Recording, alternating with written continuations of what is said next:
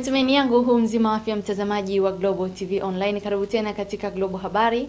Nitakusomea habari za kitaifa, kimataifa pamoja na habari za michezo na burudani. Jina langu ni Felista Masai.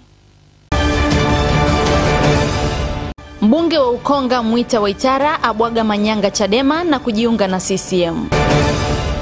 Waziri Mkuu wa Ethiopia awataka raia wa nchi hiyo walio gaibuni kurejea nchini. Yanga kushuka dimbani kesho kukipiga na Gor Mahia kombe la shirikisho barani Afrika. Mtazamaji, tukianza na habari za kitaifa kutoka hapa jijini Dar es Salaam, ni Rais wa Jamhuri ya Muungano wa Tanzania Dr. John Magufuli leo Julai 28 amefanya uteuzi na mabadiliko ya viongozi wa wizara, mikoa na wilaya mbalimbali hapa nchini. Wakati akitangaza mabadiliko hayo, Rais Magufuli ameteua wakuu wa mikoa 4, makatibu wakuu na kubadili baadhi ya wakuu wa wilaya. Bwana Jerry Cornel Muro anakuwa mkuu wa wilaya ya Arumeru. Bwana Frank James Mwaisumbe anakuwa mkuu wa wilaya ya Rongido, anachukua nafasi ya Bwana Daniel Godfrey Chongoro ambaye anahamishiwa wilaya nyingine. Bwana Patrobas Katambi anakuwa mkuu wa wilaya ya Dodoma. Bibi Mwanahamisi Athumani Mkunda anakuwa mkuu wa wilaya ya Bai, anachukua nafasi ya Elizabeth Simoni Kitundu ambaye amehamishiwa wilaya nyingine. Bwana Daniel Godfrey Chongoro aliyekuwa mkuu wa wilaya ya Rongido nimemhamishia wilaya ya Kinondoni. Bibi Sara Msafiri Ali aliyekuwa mkuu wa wilaya ya Hanang nimemhamishia wilaya ya Kigamboni, anachukua nafasi ya Bwana Hashim Shaibu Mugandira ambaye nimempangia wilaya nyingine. Bwana Saidi Mkumba anakuwa mkuu wa wilaya ya Bukombe, anachukua nafasi ya Josephat Paulo Maganga ambaye amehamishiwa wilaya nyingine. Bwana Josephat Paulo Maganga anahamishiwa wilaya ya Geta, anachukua nafasi ya Herman Clement Kapufi.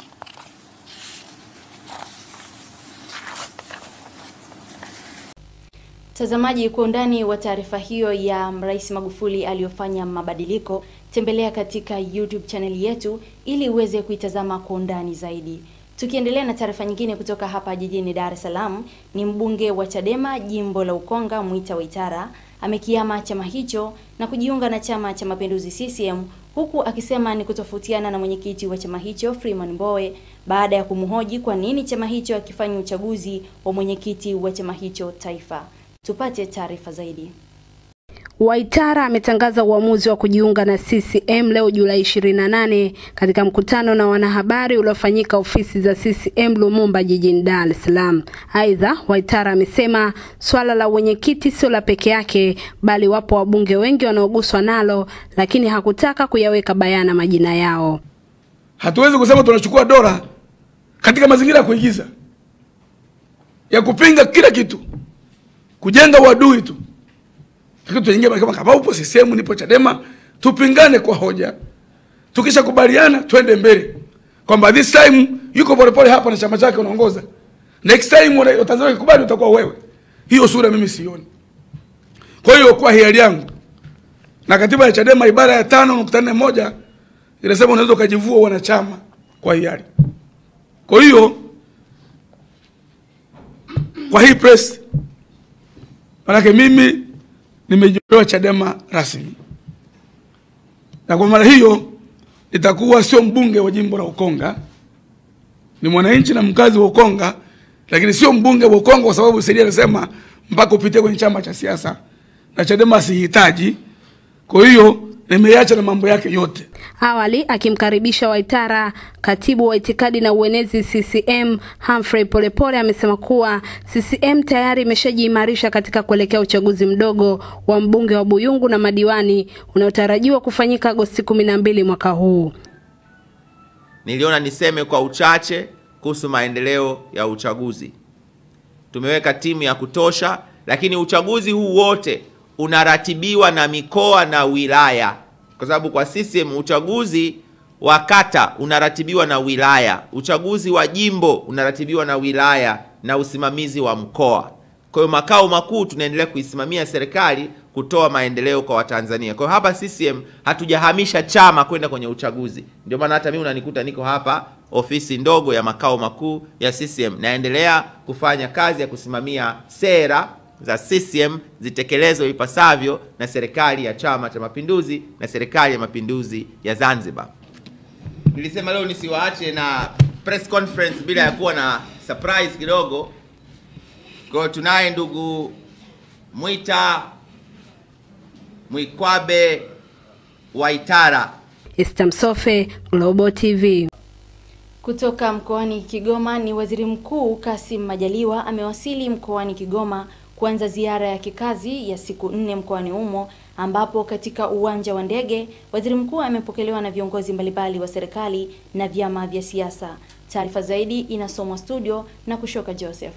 Akiwa mkoani humo pamoja na mambo mengine, atahamasisha shughuli za maendeleo na kufuatilia utekelezaji wa ilani ya Chama Cha Mapinduzi CCM ya uchaguzi mkuu wa mwaka 2015. Aidha, Waziri Majaliwa akiwa huko atafanya mkutano na wadau wa zao la mchikichi na kukagua mashamba ya mchikichi pamoja na shughuli mbalimbali zinazohusiana na thamani ya zao hilo.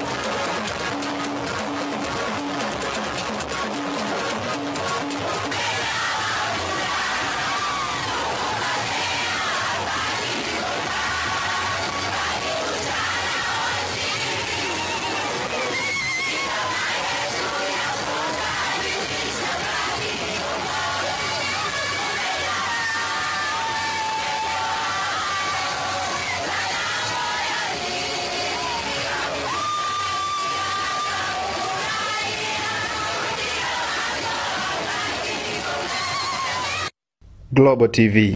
Na wananchi wa kijiji cha Msangano wilayani Momba mkoani Songwe wameiomba serikali ya wilaya hiyo kuwasaidia huduma ya maji safi na salama ili kuondokana na adha wanayoipata. Taarifa ya Albert Elhudi inasoma studio.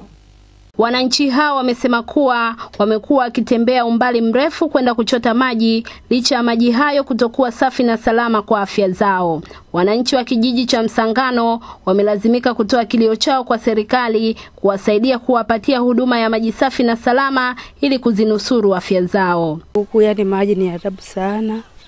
Maji ya kunywa yani kwa kweli tunachota mtokana ni mbali sana. Mabomba hamna. Tatizo la maji lipo kubwa kwa sababu maji moja tunachota kwenye mtokana, vile maji yenyewe hayana usalama zaidi.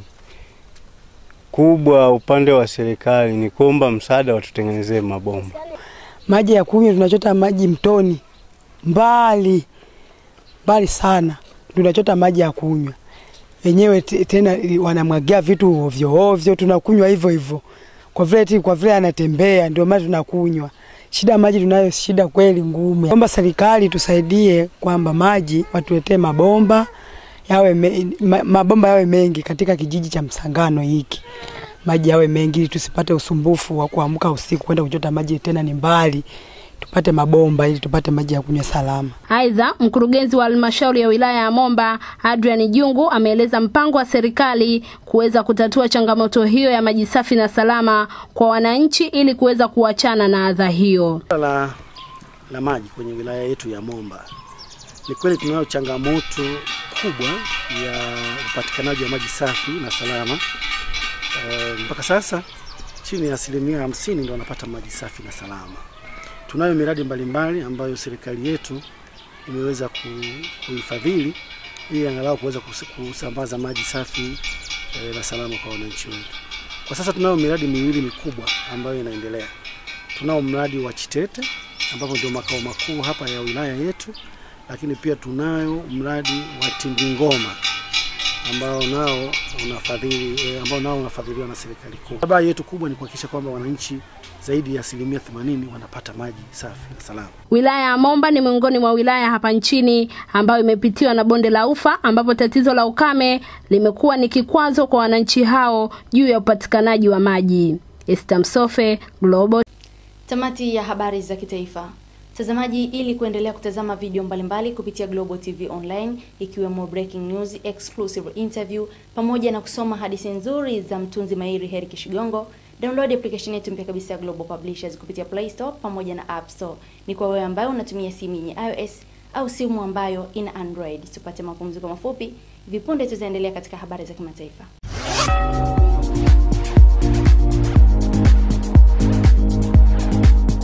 Shule ya Msangani Sekondari yenye namba za usajili S1133 ni shule ya bweni kwa wavulana na wasichana kidato cha kwanza mpaka 6. Ipo kata ya Msangani, Kibaha kwa Matias, mkoani Pwani, kilomita 6 kutoka barabara kuu Dar es Salaam Morogoro. Kwa sasa inawatangazia na kupokea wanafunzi wa kidato cha 5 kwa mwaka wa masomo 2018-2019 kwa wale wenye sifa zinazokubalika. Ni katika combination au taasisi za HGE, EGM, HGL, EKA na HGK. Shule ipo kwenye mazingira tulivu na rafiki kitaaluma, imezungukwa na uoto wa asili na ina uzio. Ina walimu wazuri wenye sifa na uzoefu wa kutosha. Ina viwanja vizuri vya michezo na vya kisasa. Huduma bora za afya, chakula bora na cha kutosha. Malezi mazuri ya kimwili na kiroho kwa watoto. Ada zetu ni nafuu kabisa, unalipa kwa awamu. Wahi sasa, fomu zinapatikana shuleni Msangani, Riki Hotel, Mnazi Mmoja Dar es Salaam, Msimbazi Center Dar es Salaam, Mwanza soko kuu duka namba 27 na Palace Hotel Arusha. Wote mnakaribishwa. Msangani Secondary School, learn to excel.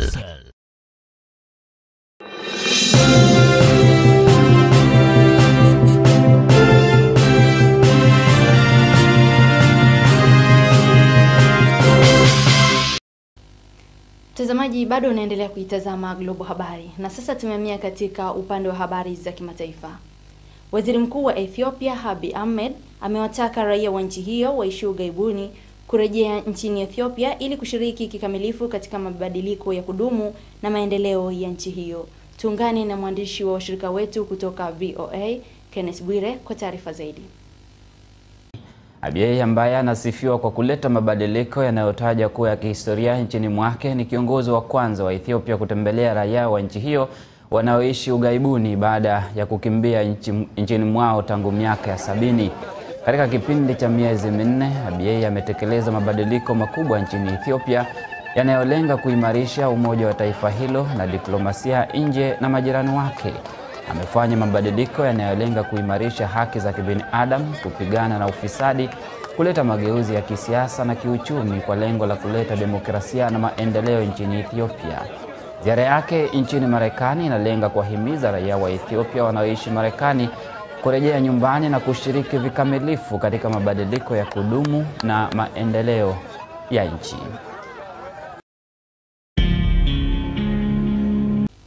Na baada ya taarifa hiyo kutoka kwa washirika wetu VOA, tupate mapumziko mafupi, kisha tutaendelea na habari za michezo na burudani. Kiukweli sikuamini. Lazima tu ngoja nije niangalie kama hicho kitu ni kweli au la. Lakini nashukuru Mungu nimefika nakuta kweli. Nashukuru sana Vodacom. Ila tu nacho washauri wenzangu au na mimi mwenyewe kiukweli nitaendelea kutumia pesa. Kweli nimeamini pesa ni pesa.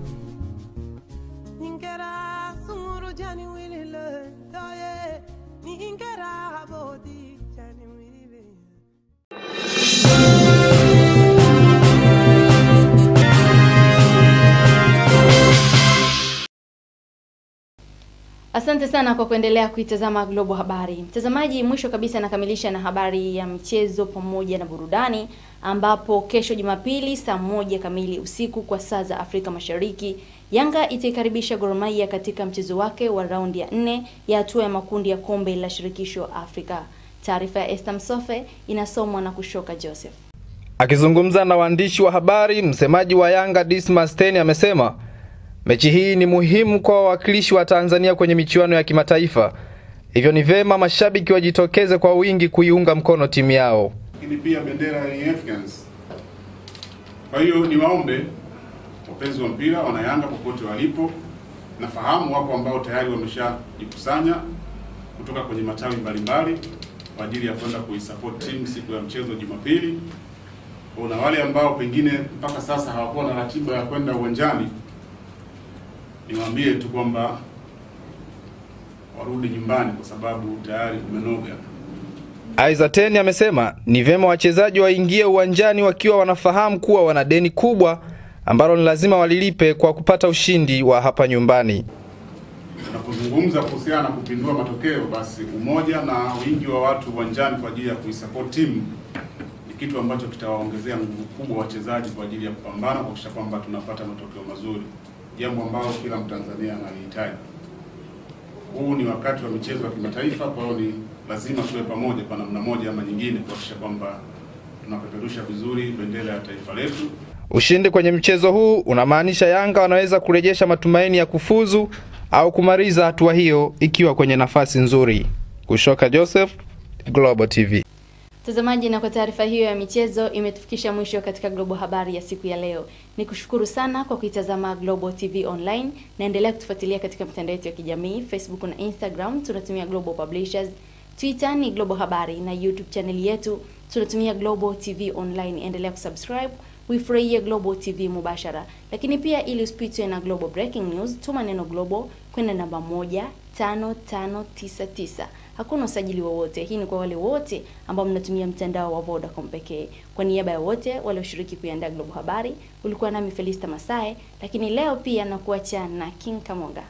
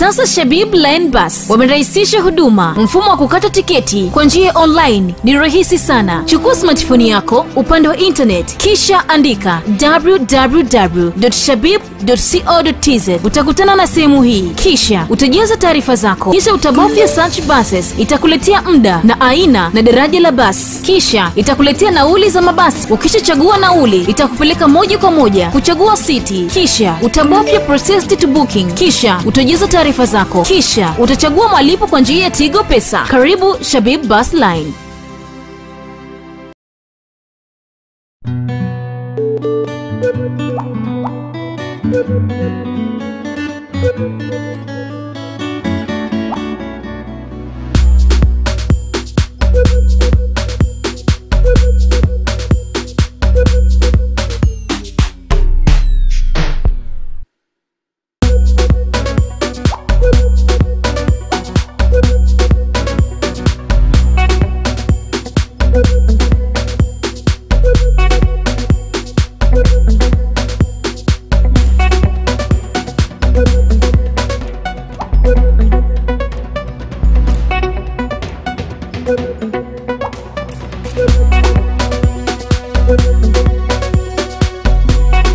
Shinda pesa taslim na gari mpya kila wiki tunaposherehekea miaka 10 ya mafanikio tukiwa na M-Pesa. Kweli, pesa ni M-Pesa.